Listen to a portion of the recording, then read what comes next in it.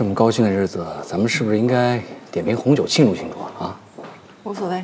好，帮我醒一瓶08年的 Beatrice。好，请稍等。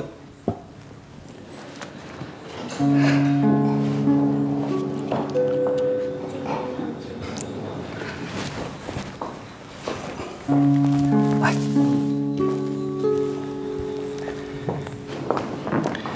这个呢是你应得的那份儿。什么叫做我应得的那份儿？我们老板奖励你的，密码是你的生日，7位数。仙儿，咱一没偷，二没抢，这是咱们应该拿的，你就踏踏实实收下吧啊！虽然，你确认真的没事儿？不是仙儿，这不是你的风格呀。你好，薛先生，您点的08年的Beatrice到了。好，谢谢。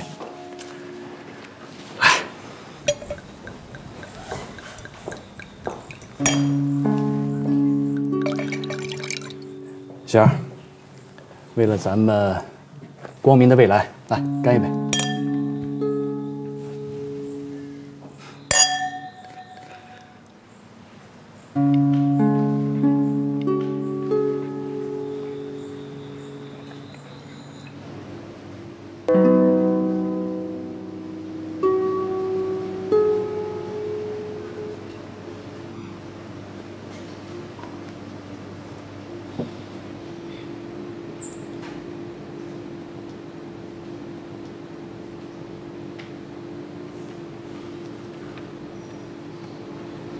回来了，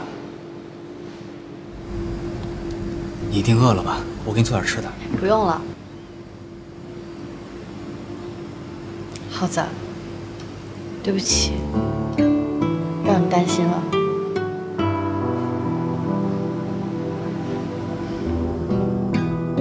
没什么可对不起的，这都是我心甘情愿。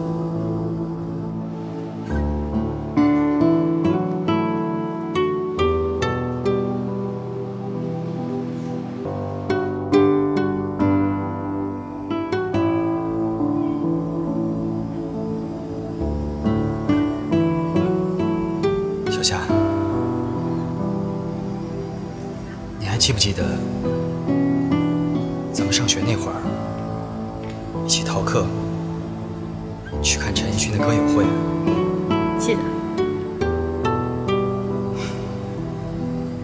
我把你送到门口，我说我忘了拿自己的票了，让你先进去，我在门口等你，一直等到你出来。那个时候，我特别了解你，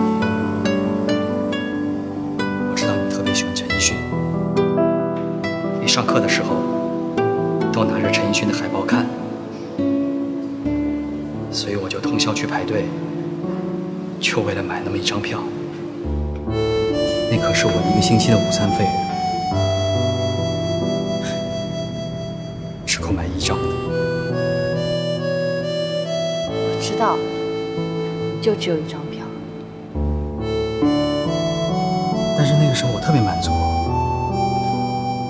因为我很了解你，你喜欢什么，爱吃什么零食，爱看什么样的类型的电影，喜欢哪个歌星，我都清楚。可是现在，浩子，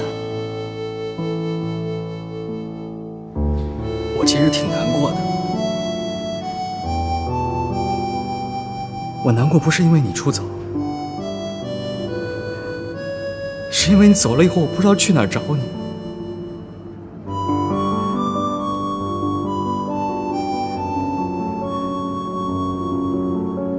你身边任何一位朋友电话我都没有，我不知道该去哪儿找你，我不知道找谁，我特别自责。咱们俩虽然从小一起长大，从来没有分开过，但是我发现我没有用心去体会你的一切，体会你的梦想，你为什么痛苦，我都不知道。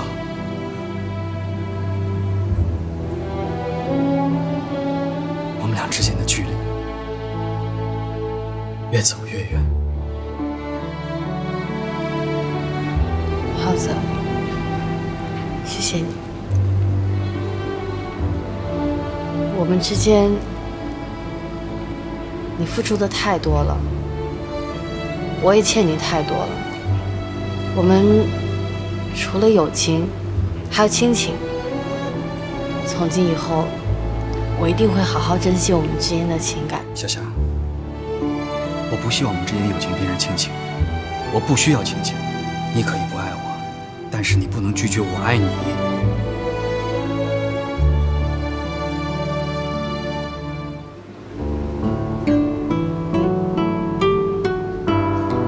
浩子，我真的不知道该怎么回报你。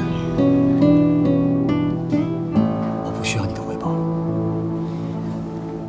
我只需要你在我的视野里，在一个我看得到你的地方。你必须向我保证，以后再也不消失了，行吗？我受不了。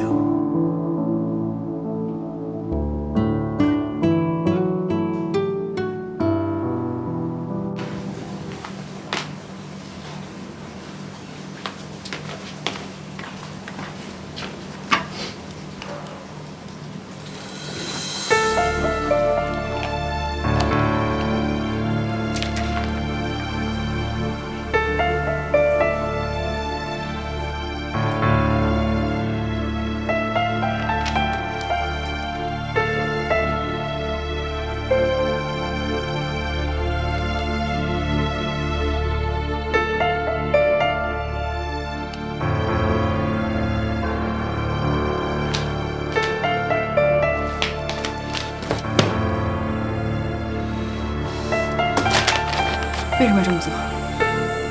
你已经打垮刘兰芝了，为什么还要做这种下三滥的事儿？先生，你听我说，要想彻底的击垮刘兰芝，这才是致命的利器。你知道这样做会伤害到多少人吗？赵丹桥他们父子要面对多少社会舆论？你想逼死他们？赵丹桥，一提到赵丹桥，你给我起急。星儿，是他抛弃了你，是他不要你，是他对不起你，现在你还要维护他吗？这是两码事儿。虽然，你从什么时候开始变得做人这么没有底线和准则？你还是想着他是吧？你简直是狭隘！怎么会变成这样的人？对，我狭隘。冯继尧的目标就是刘兰芝，而我就是要打垮赵丹桥。卑鄙小人！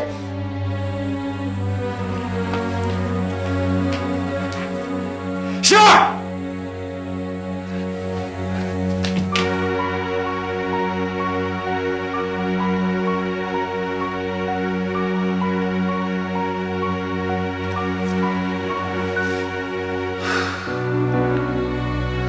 暴风雨终于来了，比预期的更猛烈。丹桥，你能挺得过去吗？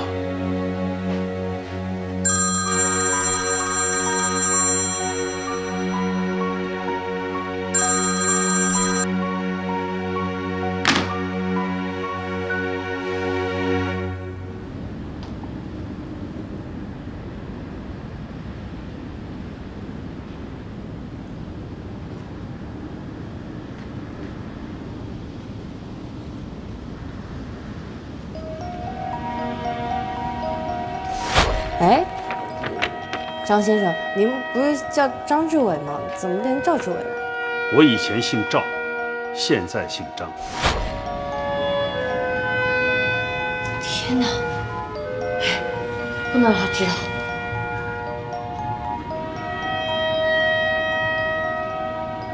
对不起，您拨打的用户暂时无法接通，请稍后再拨。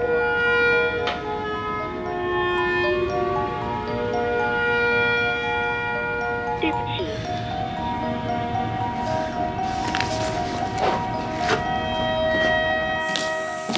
星儿，你这是干嘛呀？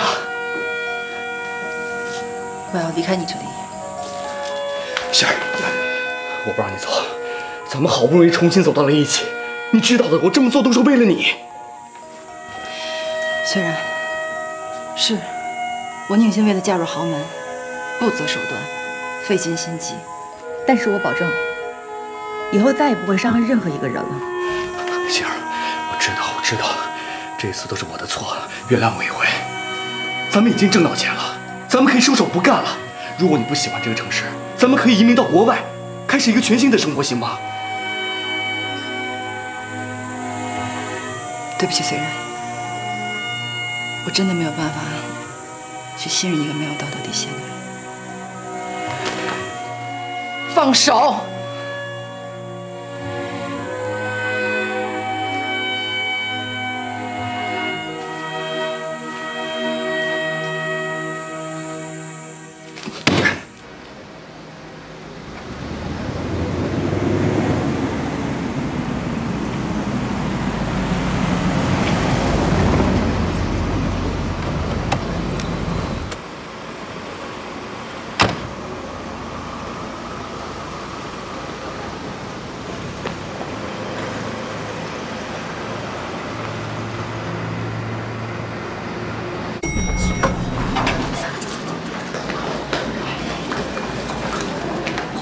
哎，不好意思，我想问一下，我是家属，我能进病房吗？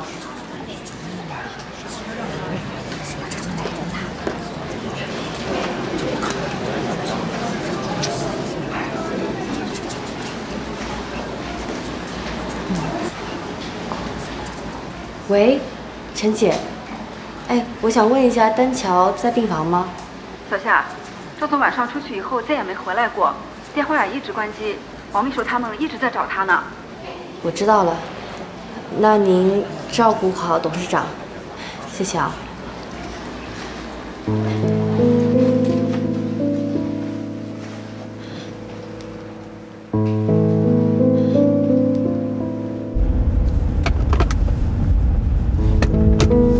喂，喂，杨医生，请问丹桥在你那儿吗？我也正在找丹桥呢。啊，哎，咱们见面说吧，在他家见啊。好，我马上过来。好的。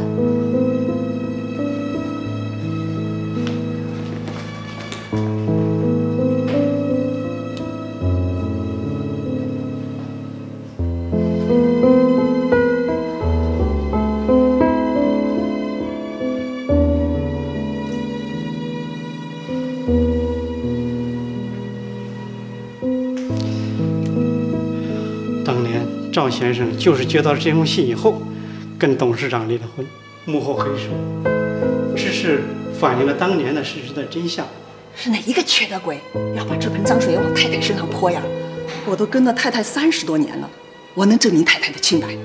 要不让我出去跟那帮记者说清楚。哎，张妈，当事人都没出来辟谣，谁会相信你的话？还讲不讲天理了？这个，哎呀，没办法，对方有备而来，雇佣了大量的水军，从长微博发起到现在，已经上了热搜榜单，点击率已经超过了5000万，还不包括各个论坛。现在最有效的解决办法，就是叫赵志伟先生出面澄清。只是赵先生完全相信当年冯太太信里面的内容，如果他有悔悟的话，早就来找丹桥了。哎呀，只可惜当年并不普及 DNA 亲子技术。哎呀，对于外面这些情形，太太这儿我们大家呀倒是好保密。我现在最担心的是丹桥，不知道他能不能抵得住这些谎言。电话始终打不通。是。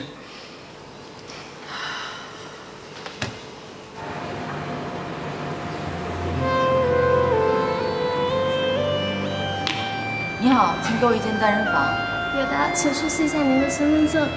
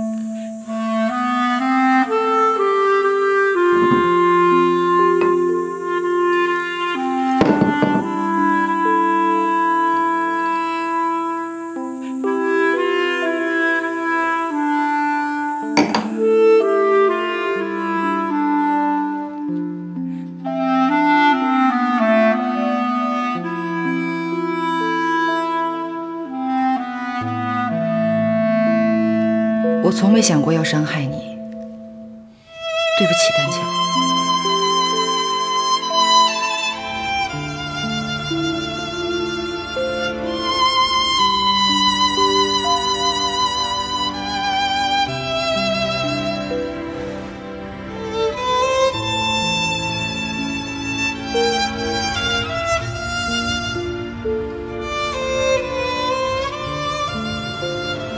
丹乔是我最好的朋友，在我人生最低谷的时候，所有人都躲着我，只有他不仅陪着我，还无私地帮了我，所以我认定他是我一辈子的兄弟。同时，他现在又是我最重要的病人，他的事儿你知道吧？这么多年来，他一直在我那儿接受心理治疗。对前女友衣来身亡的内疚，对母亲的憎恨，对自己身世的疑惑，这一件件事情，都造成了他严重的心理疾病。现在他的情况正在慢慢的好转。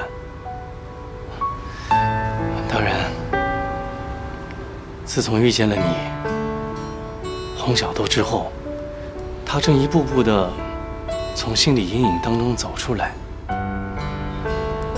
而他父亲又在这个时候给出了正面的回答，一切都是那么的好。可没有想到，又发生了这样的事情，所以我很担心。这一次，不利于他母亲以及他身世话题的曝光，会对他造成很沉重的打击。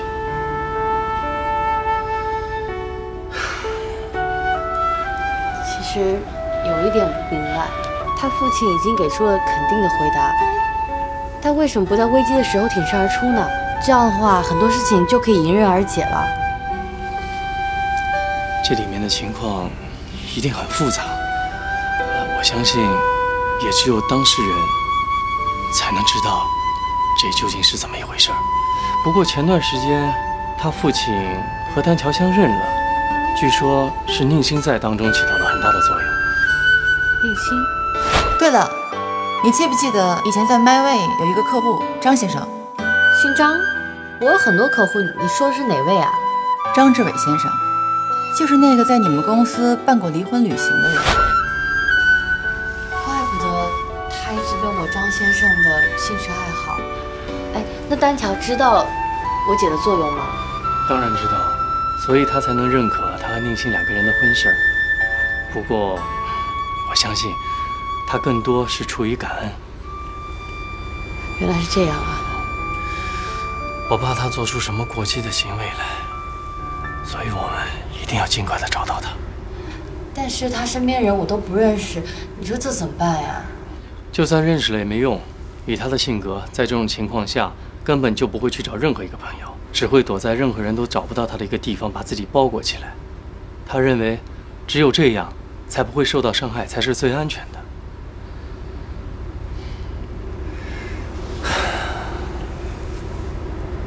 啊，时间也不早了，宁夏，你早点休息吧，养精蓄锐，明天一早咱们分头再去找。行，谢谢你。希望能有一个好的结果。谢谢您啊。客气什么呀？再见。先走。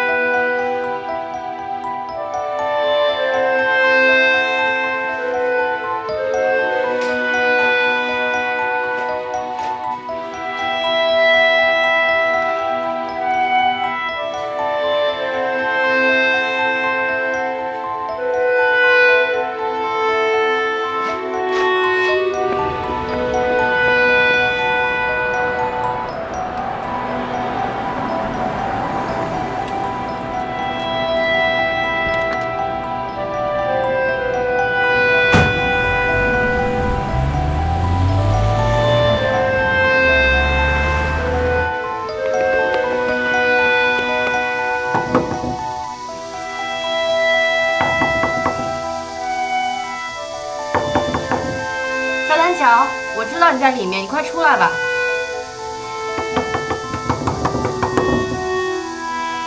我知道你在里面，你要不开门的话，我自己开门了。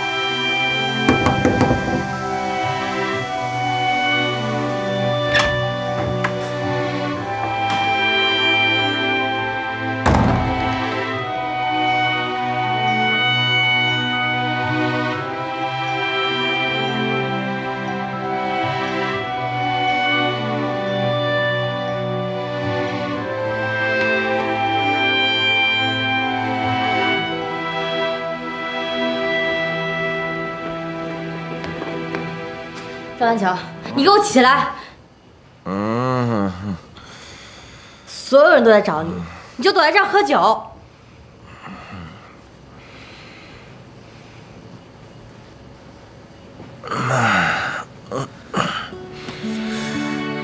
几点了？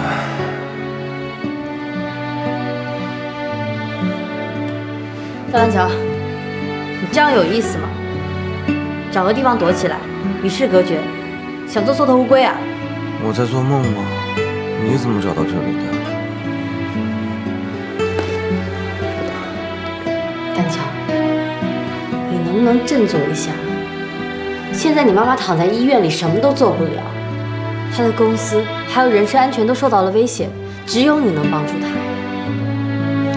你不是说过逃避是解决不了问题的吗？难道你还要逃避下去吗？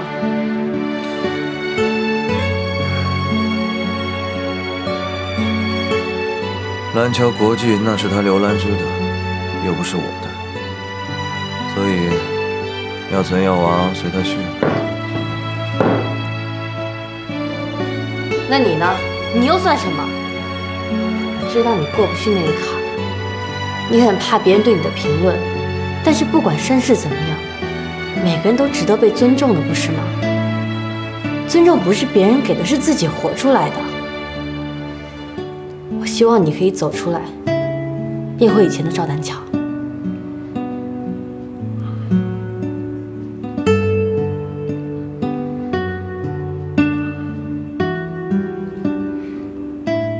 谢谢你。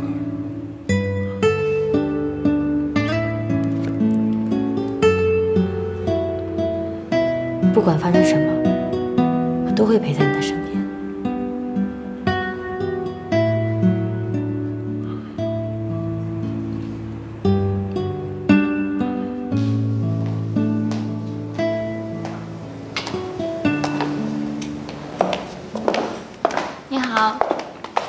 请问杨医生在吗？请您在这边稍等一下，我去帮您叫一下。谢谢。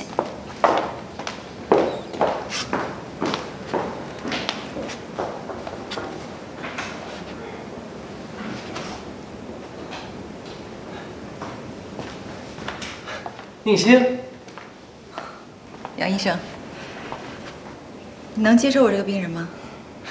说的什么话呀？赶紧请坐吧，我给你去拿瓶水。谢谢。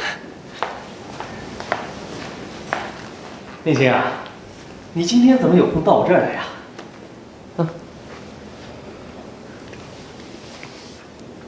听说丹桥失踪了。这网络传播的速度还真快，传播者和阅读者都跟打了鸡血似的。况且，又是他们愿意窥视的豪门争斗、身世之谜的大戏。杨医生，我真的很担心丹桥。 没事儿，宁夏已经找到他了。你说这个赵丹桥啊和宁夏真是很神奇，他们俩的故事啊就是一个事故，原本两个平行的轨道根本就没有任何交叉点，却因为一件意外纠缠在了一起。更神奇的是，他们两个互相消失，却又彼此能找到对方。其实所有的意外都是因为我。坦白说。 我对他们两个充满愧疚，还有自责。宁馨，别这么想。任何一段感情都不可能顺顺利利，风雨之后必见彩虹。你一定要相信，一切都是最好的安排。哎，说不定等他们俩老到白发苍苍的那一天，还要感谢你，感谢你让他们的爱情经受住了考验。你看你憔悴的。一会儿我们先回家，再去医院。既然要上战场，就要做好准备。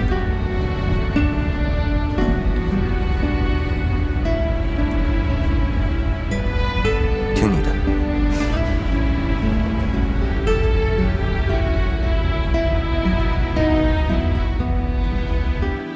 都是因为我不仅把自己的生活弄得一团糟，我还差点毁了身边人的生活，包括小夏、丹乔，甚至蓝桥国际。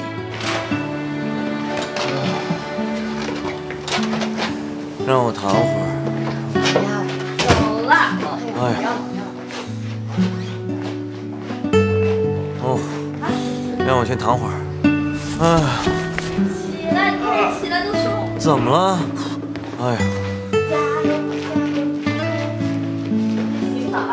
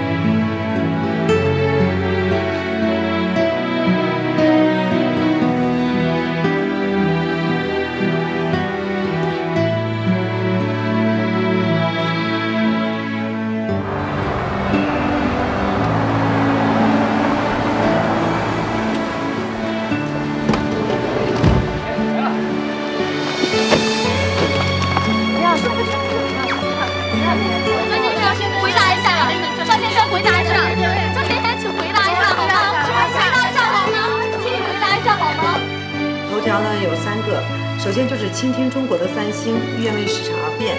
还有呢，就是天阳纳米集成强面的2大王牌优势。天阳纳米集成呢，湖北省金木年华建材有限公司出品的天阳纳米集成强面火爆市场。哦，赵总。妈，我来晚了，我准备好了。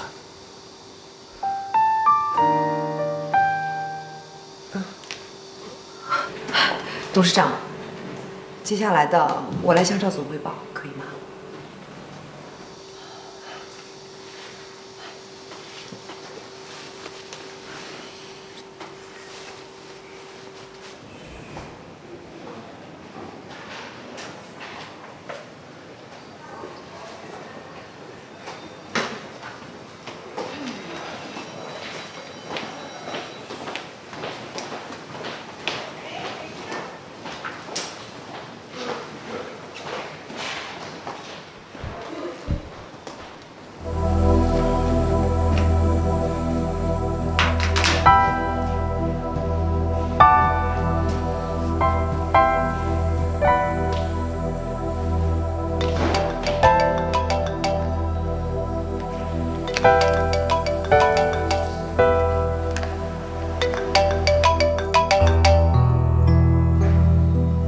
喂，虽然。喂，虽然。喂，杏儿，你在哪儿啊？你不知道我担心你吗？虽然，我觉得我们2个有必要好好冷静一下，大家都仔细想一想，我们2个之间到底出现了什么问题？我想，只有把这个问题彻底的解决了，我们才有可能好好在一起。杏儿，你听我说，杏儿。杏儿，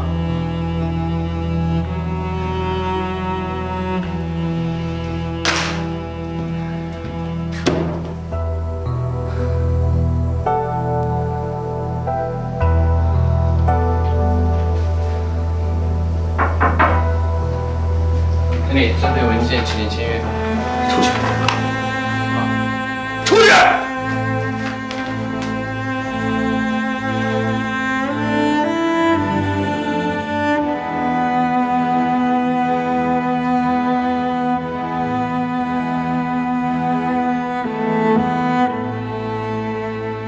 赵总，冯锦瑶已经发起了更换董事长的提议，如果表决情况超过半数的话，董事长恐怕……说一些我不知道的吧。是。蓝桥国际的股票份额中，董事长和您占了27.2%，冯老先生原本就占股18%，加上在前一波股票跌宕中，冯静瑶抓住了机会，一直在购买股份，他们父子现在占股20.7%。还有呢？赵总，其实冯尔夫老先生一直都很支持董事长的，只是冯静瑶和他的母亲对董事长的误会实在是太深了，再加上冯尔夫老先生现在得了2次海默病，公司全权交于冯静瑶去代理，这么一来，对我们的威胁很大。我们现在需要争取其他股东的支持。对，还有一些国外股东。好，那就这样吧，安排和支持我妈的股东们见一面。是，赵总。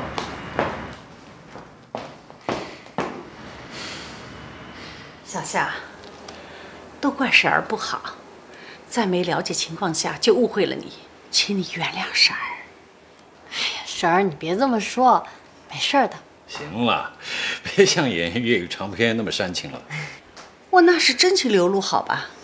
我好歹也是曾经是位文艺战士，要演也不会演那些长篇烂剧。我看你演恶婆婆挺合适。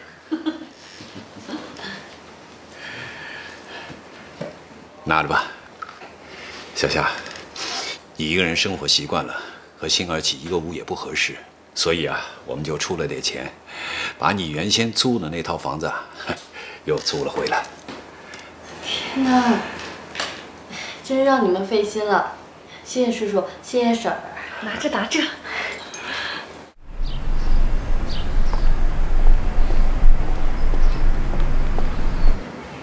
都通知到了吗？都通知好了。那为什么一个人都没有？赵总，再等等看吧。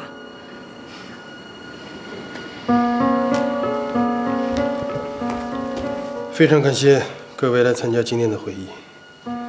蓝桥国际有今天的规模，在座的各位都是肱骨之臣，所以自然不会希望公司有什么波动。刘董事长因病不能继续领导公司，而他的独子赵丹桥对公司的事务又没有什么兴趣。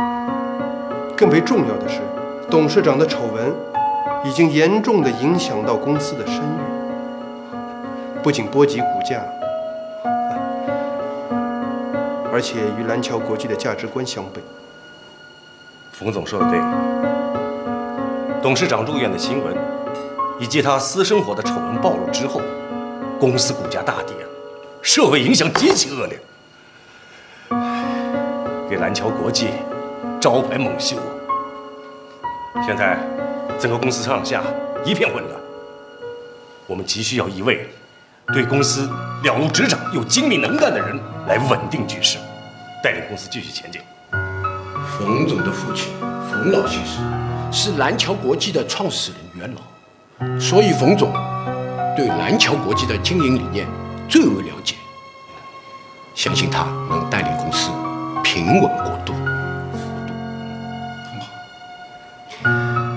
如果我能够顺利当选，那么我会继续现在的人事架构不做变动，以此来进行平稳过渡，请大家放心。冯总，我愿意支持你。对，我支持你。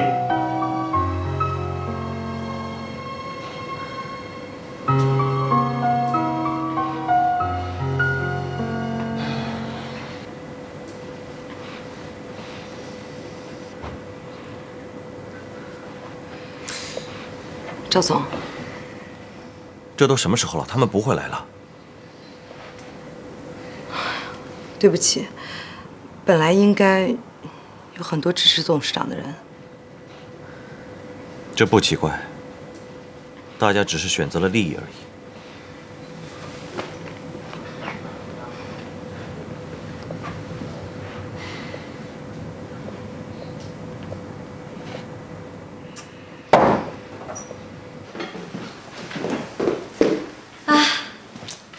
爸妈终于回来了。不是我说你，非得要花这个冤枉钱租这个房子干嘛？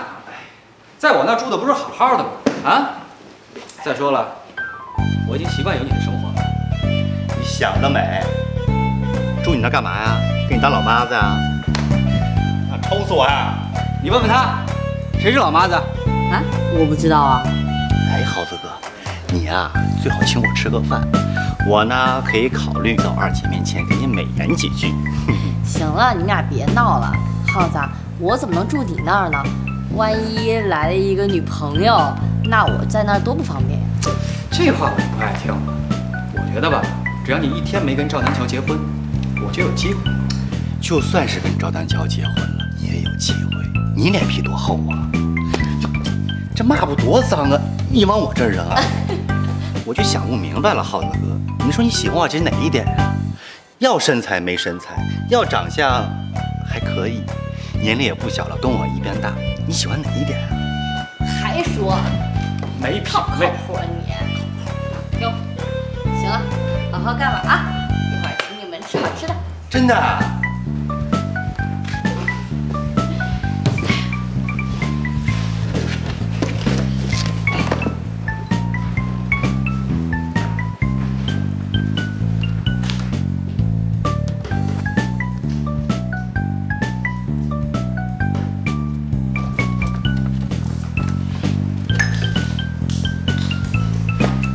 你们一会儿想吃什么呀？姐，我想吃那个北海道鱿鱼丝。行，姐请你们。也不知道姐现在怎么样了。这2天我也没联系她呀。要不然给她打个电话吧，问问她晚上跟不跟咱一起吃饭。也行。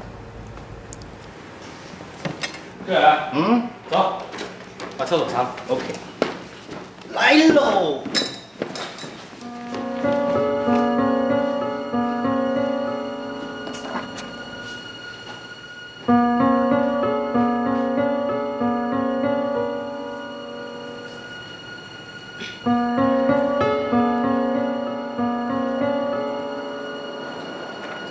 我已经写好了。面试时间我们会通知你，请保持手机24小时畅通状态。好。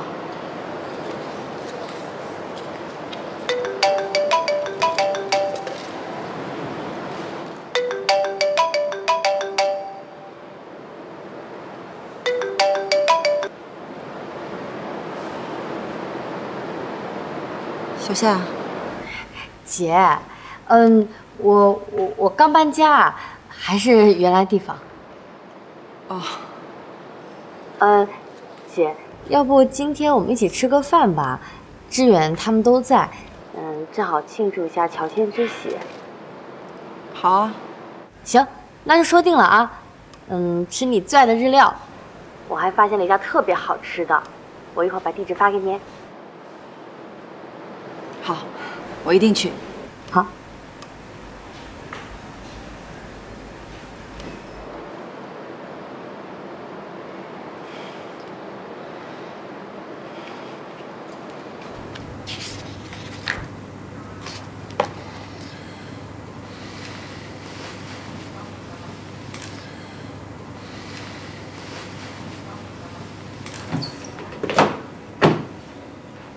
把股东的资料给我，我要一位一位登门拜访，不能坐以待毙。好，马上拿给您。赵总，据我所知，董事长对这种局面早有防范，专门收集了一些股东们的黑材料。这确实是我妈做事的风格。你知道这些资料放哪儿了吗？